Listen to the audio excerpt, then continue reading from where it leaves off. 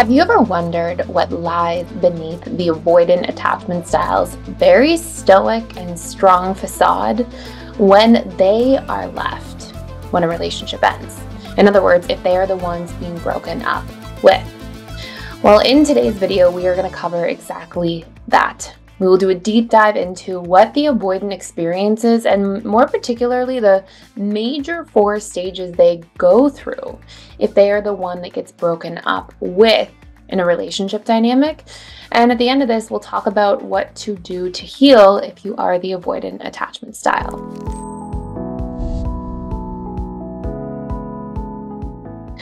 So the very first thing that I think is really important to recognize is that avoidant attachment styles are not robots, okay? It doesn't mean because they're avoidantly attached, they don't have feelings.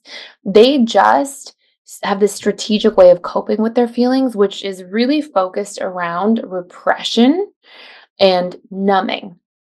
And so when you see the avoidant go through a breakup, when they're hurt, if they're the one that's broken up with, which does happen, then they will not only experience these 4 or 5 major stages here, but they will have this really unique way of trying to navigate their own feelings. So the first stage is that they will shut down. And it is very common. I've heard this countless times from thousands of individuals at this point through our programs, in the past running a client-based practice for a very long time. The first stage they will experience is the shutdown stage. I have heard that people will say, I broke up with an avoidant attachment style. I sort of expected to have some sort of closure, and literally I never heard from them again. It's like they dropped off the face of the earth. They never responded to a single text message. They didn't even try to pick up their belongings. They just dropped off and completely shut down.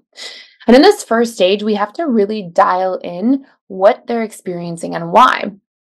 And the reality of the situation is that an avoidant attachment style, when they get broken up with, the reason they shut down so much is that's their strategy to distance themselves from their own feelings.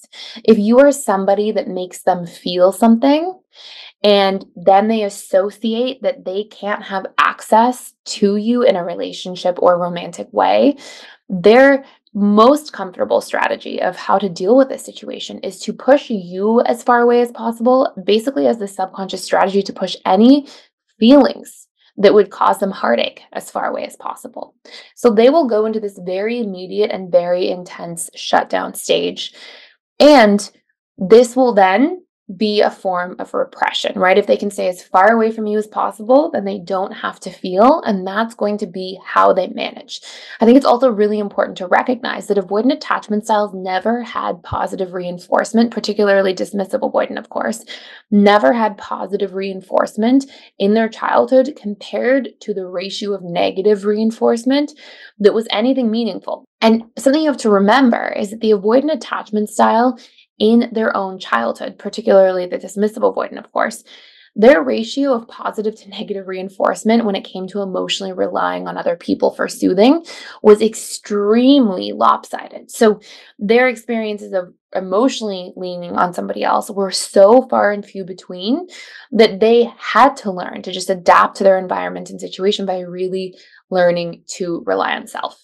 And so this shutdown or repressing phase is also where they feel a sense of, I know how to handle this. At least I know how to deal with things on my own. That's where I feel comfortable. So it's in their best interest according to their programming and their coping mechanisms. I'm not saying according to what could be the highest expression of themselves, but it is in their best interest in terms of how they know how to deal with things to keep somebody as far away as possible, because that's when they feel the most emotionally safe and protected. So there's that first stage, which is really the shutdown and repression stage. Stage number 2 is they actually move into this numbing stage, okay? Numbing, and this is something really unique to the dismissive avoidant in particular, this numbing stage is essentially them self-soothing. I think that it gets very easily misconstrued. There's a lot of literature and a lot of information on the internet that says dismissive avoidants are great at self-soothing. But that is not true. In fact, that can't be further from the truth. Self-soothing means that I actually know how to make myself feel better by dealing with the situation. A securely attached person self-soothes. They realize, oh, the situation doesn't feel good. I have to set a boundary, or I have to communicate a need, or I have to work through this issue on my own time and, manage my own emotions around it. Dismissive avoidance basically do the opposite of that. It appears on the surface as though they're self-soothing, but they're actually self-numbing. They usually do not go headfirst into a problem and try to work through it. They usually do not get present with themselves and try to make themselves feel better using healthy, nourishing strategies. No, those would be self-soothing. They instead go the opposite direction and they move into self-numbing. And this can be through binge watching television for countless hours. This could be through binge playing video games for hours on end. This could be through excessive drinking, substance use, smoking. I mean, it could be so many different things, but really they're not focusing on anything that makes them feel bad. They are basically trying to distance themselves and numb any feelings associated with it. And this is really that second stage that a dismissive avoidant will go through if they are the ones that get dumped or broken up with. Then they will move into stage number 3. And these aren't necessarily completely consecutive stages. These can be happening at once, but generally they start off with that big shutdown and then they move into the numbing very soon after. But those things can be happening again simultaneously, as can stage number 3, which is flaw finding. They will often convince themselves that they didn't need their ex, that this person wasn't the right person for them in the first place. They will look for flaws and reasons in their mind for why it wouldn't have worked anyways and why they're better off. And they can be, in their mind, very critical about this person. They can tell negative stories about this person. And again, they won't go and smear the person. They won't usually share these things with others, but this is what they'll do in their own internal reality. And while there may be some truth to why the relationship wouldn't have worked or why there were perhaps incompatibilities, they're really doing this in a flaw finding manner. And again, this is a subconscious protective mechanism. If I can flaw find and convince myself that there's all these things that are not good about a person, I don't have to hurt so bad. And again, these are very deactivating strategies, which you can see, which is obviously a huge protest behavior of the dismissive avoidant to begin with. Now, we then move into a much more interesting stage, okay? This stage is that they'll move into a space because of doing the first 3 things, that shutdown, that numbing, that flaw finding. They will eventually, and this is usually quite a while after the breakup has happened and they were broken up with, they will start to gain a sense of certainty and control and even kind of personal empowerment by convincing themselves they don't need anybody. Okay, so this is a consecutive stage from flaw finding. It's not specific to their ex. It's very specific to them on their own personal journey. And they may, at this period of time, say things to themselves like, I, am better off on my own. I don't want to compromise with people. I don't really want to be in a position where I have to commit to something that could change later on. I don't think I'm cut out for relationships. I don't think I'm cut out for romance. It's too much effort. These are the types of narratives that they'll then go into their own mind and tell themselves. And this again takes them out of this state of feeling sad and having to numb out that sadness and that grief into this kind of flaw finding where they're in this critical kind of frustrated mode. And actually it moves them emotionally into a state of feeling a better sense of control and empowerment. And it's sort of like they're moving up the emotional scale from a really negative, painful space into something that's a little bit more empowered. Now, again, this is not the highest expression of the dismissive avoidant. The highest expression of somebody who's counterdependent, which is part of what a dismissive avoidant is, would be, for example, to learn to work through their feelings, self-soothe, develop emotional bandwidth for the relationship to self, and actually be present with what they're feeling and experiencing. Work through these concepts and ideas that may be limiting them in multiple areas of life. But if they don't know how to do it, these are the ways that they've learned to cope that obviously have their roots most often than not all the way back in childhood.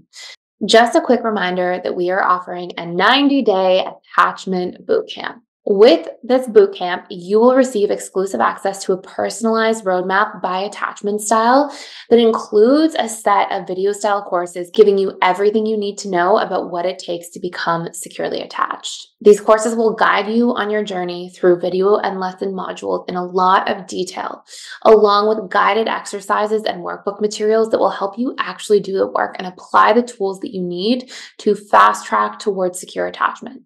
You'll also receive access to our daily live webinars where you can ask questions one-to-one with myself and our other trained facilitators, as well as study groups, peer support groups, and access to a private community full of individuals who really care about personal growth, relationships, and emotional connection. This is all a part of the 90-day bootcamp, and I will link the description in the box down below if you want to check it out. This brings us to this actual really interesting, I guess we could call this the last stage in a sense. And it's sort of what's actually happening beneath the surface the entire time. Beneath this very stoic facade, they're actually experiencing a form of loneliness, but they hardly ever consciously realize that they are feeling lonely. Now, there's something really interesting here that I want to take you through, this really powerful concept that will hopefully really help make sense of this entire topic. And it's this idea that we have something called our BTEAs, okay? It's our beliefs lead to thoughts, thoughts lead to emotions, emotions lead to actions. So if you can imagine, for example, that I have a core wound, let's say, of I am not good enough. That wound is a belief, right? It's a core belief that I may carry about myself. And again, that would have come from previous experiences in life. When I believe that, that will sort of be like a tree trunk. And if you can imagine as a visual representation coming off of that are the tree branches, which are our T's, BT, our thoughts. These thoughts will link back to this idea I'm not good enough. So it may be things like I'm not interesting enough, I'm not smart enough, I'm not attractive enough, I'm not funny enough, I'm not all the things that we could tell the stories about ourselves as not being enough. If you then imagine what happens next, BTE for emotions, how do we feel? How do we emote when we're telling ourselves these stories? I'm not good enough, I'm not interesting enough, I'm not funny enough, I'm not attractive enough. Well, you're going to feel insecure or sad or uncomfortable. And neuroscience has actually proven that every single decision we make is based on our emotional state.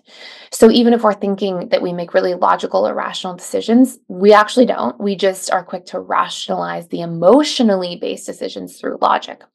So A is for action. Every action we take is actually based on these first pre-existing beliefs, thoughts, emotions. Now here's something really interesting. It doesn't always go in that direct manner, okay? That is the path. But sometimes we can get a deep belief that triggers so automatically that we just feel a certain feeling and go right into coping. We may not even realize that we have these thoughts.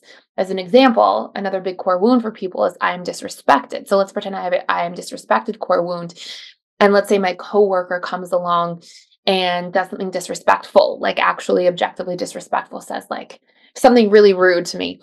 I don't have to start thinking thoughts. Like those thoughts won't necessarily fester, won't necessarily go BTEA. Somebody could do something immediately that just triggers that immediate belief, I am disrespected. I don't have to sit there and think, oh, that was disrespectful. They don't respect me. I feel like they're not respecting me as a coworker. I don't actually have to hit that T part on that sequence of events.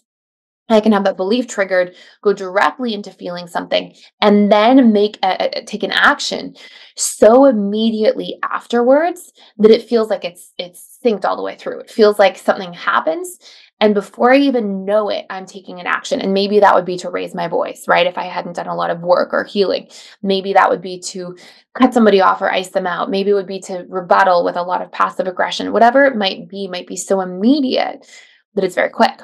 Now, the reason I'm telling you this and how this links back to the dismissive avoidant attachment style is that you'll often see dismissive avoidants because they work so hard to repress their emotions and often won't find themselves even being consciously aware of their thoughts.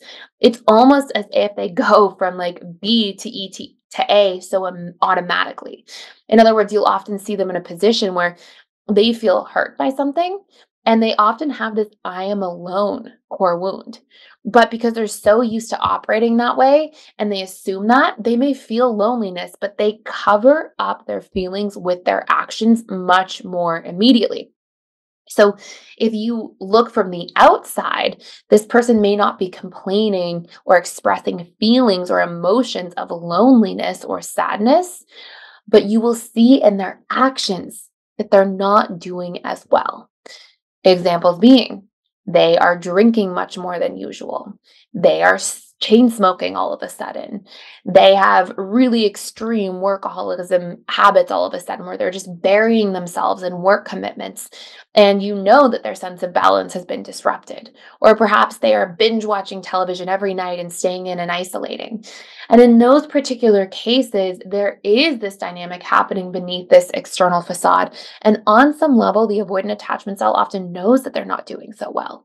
And this is where the healing is actually required. If you are in a position, and you can think of this as a person listening, no matter what your attachment style is, if you're in a position where you see that your actions or your habits, your daily life actions or habits, behaviors, we can use those terms all interchangeably here. If you see that these things are all of a sudden scattered, and you feel like you're doing all of these things in a really unhealthy way. And maybe before you had healthier habits, you would eat cleaner, you would meditate more, you had a good morning routine. And all of a sudden, it's like your habits just took a huge nosedive into the trash. And now you find yourself doing all these unhealthy things. That's a sign that you first are feeling some kind of emotion, whether you're consciously aware of it or not, that you are trying to numb out with your actions and you're trying to pleasure seek or escape your way away from as a means for self-soothing. So in dismissive avoidance, even though they may not outwardly or even consciously be experiencing feelings of loneliness, they are in a chronic state often, especially if they're the ones that get dumped in a relationship, of coping through their actions from these pre-existing feelings that they're having. And in this case as well, it may cause them to even further fear commitment and intimacy in future relationships because they're afraid of or unwilling to feel these feelings again. Now, if you are the dismissive avoidant in here, it's so important to question these concepts that, this belief, for example, that emotional closeness will always lead to only pain and vulnerability is an exclusively negative thing. It's also important if you see your actions or habits out of alignment to ask yourself, well, when am I my best self? What habits or actions are the best version of me? Is it when I'm exercising? Is it when I'm eating clean? Is it when I'm getting up early? Is it when I am making sure I take time to meditate? Like, what are those things that are the best version of yourself? And if you're even struggling to work down to feeling your emotions and working through those beliefs and thought patterns, you can actually go into a space where you just work through your habits first, because that will have a reverse effect on the way that you're feeling, the thoughts that you're having, and then those core beliefs, because that BTEA acronym actually works both ways. We can soothe ourselves through our actions that will have an effect on those emotions and thoughts and beliefs, but also we can work through those concepts and belief patterns to have a positive effect on our emotions and actions that will follow. So if you want to do a deeper dive into this topic fully for free, we actually have a course all about belief reprogramming. It's called the Emotional Mastery Course. It's how to get in touch with your emotions, how to work through the painful concepts that may be causing you to feel negative emotions, and really how to master your emotional state as a whole through deeply understanding the relationship between your emotions, your needs, and your beliefs, as well as your actions. So you can check that out. I'll put a link down below. That actually will give you a link to our entire personal development school. And you can check that all out down below just for a limited time. That's it for this video for today. Thank you so much for stopping by and for watching. If you enjoyed this, please like, share, and subscribe. And I can't wait to see you in the next one.